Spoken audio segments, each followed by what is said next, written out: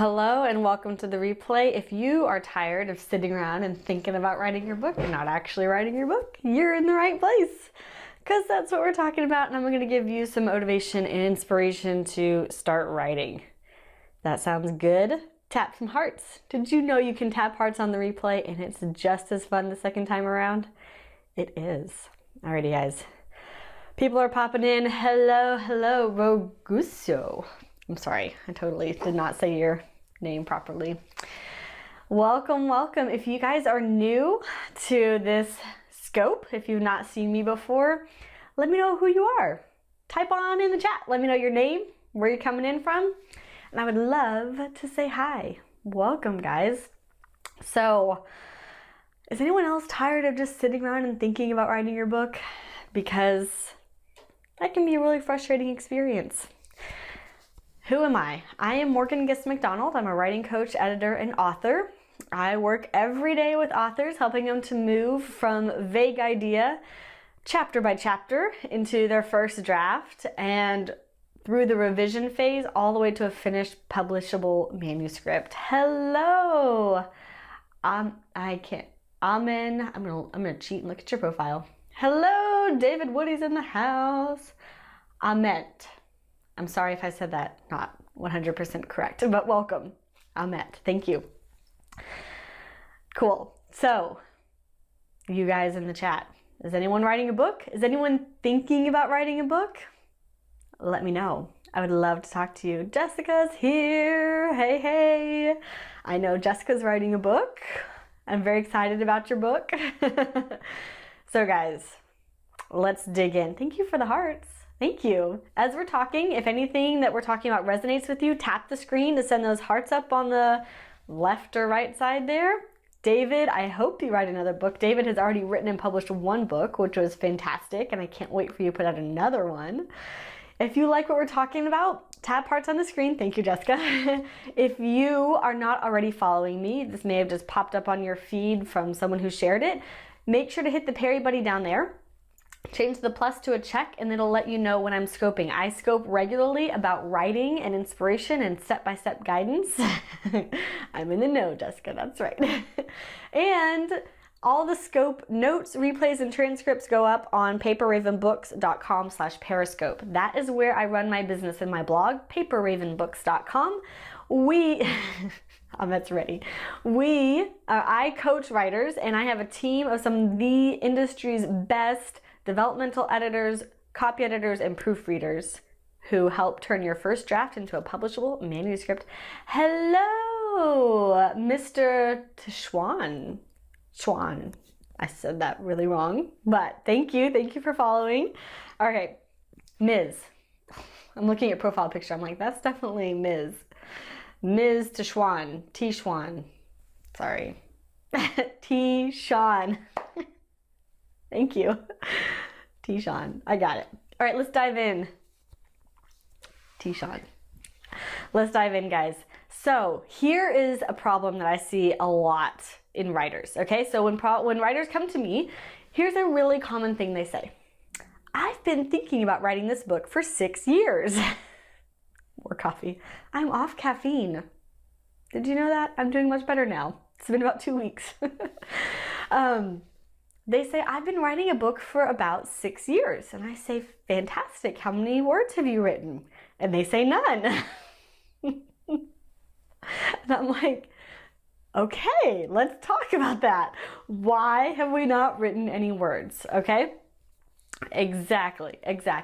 And usually then we start talking about, well, the scope of the book is really huge. I'm talking about, I mean, it could be whether we're talking about our own personal history or whether we're talking about the history of an academic discipline, the scope is huge. Thanks, T-Shawn, for inviting followers. Yes, if you know a writer friend who needs to stop thinking and start writing, share it out. And thanks for those hearts, guys. Okay, so yes, the problem is that the scope of our book is probably big. Whether it's our own personal history or, hey, an academic discipline or a self-help book or a book about your business topic, you're a writer, I like it. Do you write?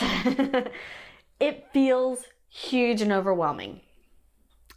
Deb, I have caught your scopes. You have fantastic scopes. Guys, Deb right there who just commented also scopes about editing, so you should follow her too.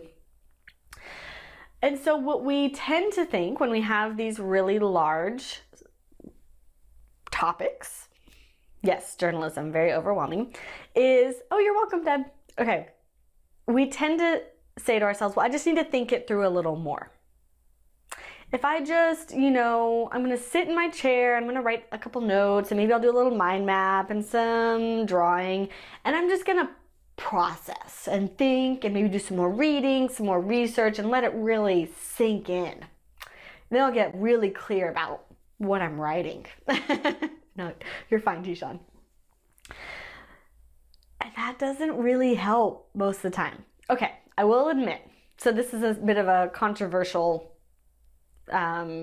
Periscope title, right? I'm telling you that you don't need to think anymore, you just need to write. I'm gonna have a little caveat here. Yes, you need to think about your book topic. Like, this is clearly not your problem. And Jen wants to wait until you have hours and hours to write. Oh, we got a scope topic there.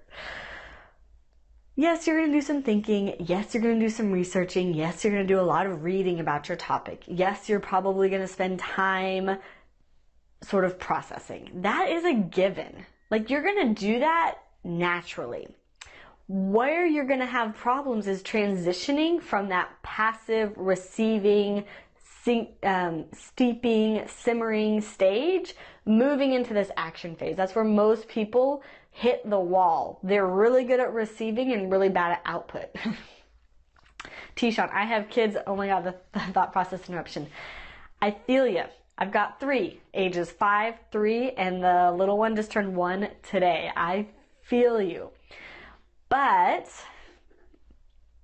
where we tend to get stuck in our self-conversation is that we say, I just need some more time to think. The beautiful thing about writing is that it actually helps you process.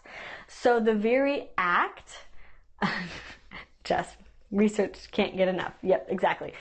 So the very act of writing through our thoughts helps us to process them. So here's something I would challenge you to do. If you are a research nut, like Jess and some other people in here, if you love, love, love the research, here's what I'm going to challenge you to do.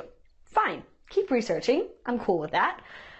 Every time you read a portion of the book, so let's say every 3 chapters that you read in a book, you have to write a full page about it. Mandatory. Go back to your student days. This is what you used to do as a student, right? If you were really intentional about processing the information for a class, you would read and then you would take notes. It doesn't have to be that serious. We're out of school now. Who cares? But challenge accepted. Set a marker for yourself and say, okay, every 50 pages that I read, I'm going to write a 1-page even journal entry. Hey, take the pressure off. That's fine. Write a 1-page journal entry about your thoughts concerning those 50 pages. Here's what's happening when you're doing a lot of thinking. It's like constant input into your brain. You're just like dumping information and experiences into your brain, and there's no output. Okay, there's no way for the information that's processing in there to actually get out. And so it's like it gets too full, and there's a bottleneck coming out. Tishan, you're a Virgo, research everything. Yep, can't hold it in until you have to write. You have to unload immediately. Yes, and that's actually really good because if your brain gets really full of just information, it's almost like you're trying to remember so much. You're like, I know there's a lot of information in there. How do I get it out? You challenge yourself to keep the flow stable. So as much as is coming in has to also be going out at the same time. Exactly, Jess. The waters get murky, information overload. So anytime you feel that physical overwhelm, like, oh my gosh, here's my telltale. I start thinking to myself, I will never learn enough. When that phrase goes on repeat in my head, there's so much to know. I will never be able to learn enough. I can never have enough hours in the day to do all the reading that I need to do. You're welcome. That is my tell sign. That, as soon as that thought goes on repeat in my head, I say, okay, wait, stop. Because what has just happened is I have gotten out of balance. I'm taking too much information in and not outputting enough. So I stop what I'm doing, stop the reading, stop the research, stop the thinking, and I challenge myself. I write for 25 minutes against a timer. Like I literally set a timer for 25 minutes and I'm like, I'm just going to write out my overwhelm and overload. And that helps me clarify my ideas around the process, and that emotion of overwhelm actually dissipates. And it helps me to think more clearly and more logically and rationally about whatever it is that I'm writing. So if you are in this place right now, Jessica says, although in my defense, I do document my favorite passages of whatever I'm reading. It is not the same. It is not the same. I'm going to challenge you again here. It is not the same to pull out quotations and store them somewhere. Because, okay, I'll tell you, I worked with an author. This was like her MO. She would have just reams of research, and then her writing process was try to just go and collect all of the quotes that she thought would be relevant to what she was writing and put all the quotes in a Word document. And then we would start working on, I was coaching her through this, and so then we would start trying to like work through all this. But there's nothing more debilitating and blocking than just an entire document of someone else's words. Miguel, it's okay if you didn't write for a few days. Everyone's allowed to be sick. It's okay. I was sick last week. I didn't hardly scope at all because I couldn't talk. It's fine to be sick. But when you're feeling better, get back into the writing. Okay. So she had a Word document full of other people's quotes, but she did not have any of her own writing in her own words. So can you imagine anything more debilitating? Like you're looking at 5 pages of just like quote, quote, quote, quote, quote. That's what I don't want you to do. I want you to take a quote and write a page about it. Just free write it. Just journal it out. Say, what does this quote mean to me? Why is it important? What do I have to say around this quote? So, Jessica, if you have a tendency to just collect other people's quotes, that's totally fine. But don't just leave them in one long Word document. Take out a quote and write a little page about it.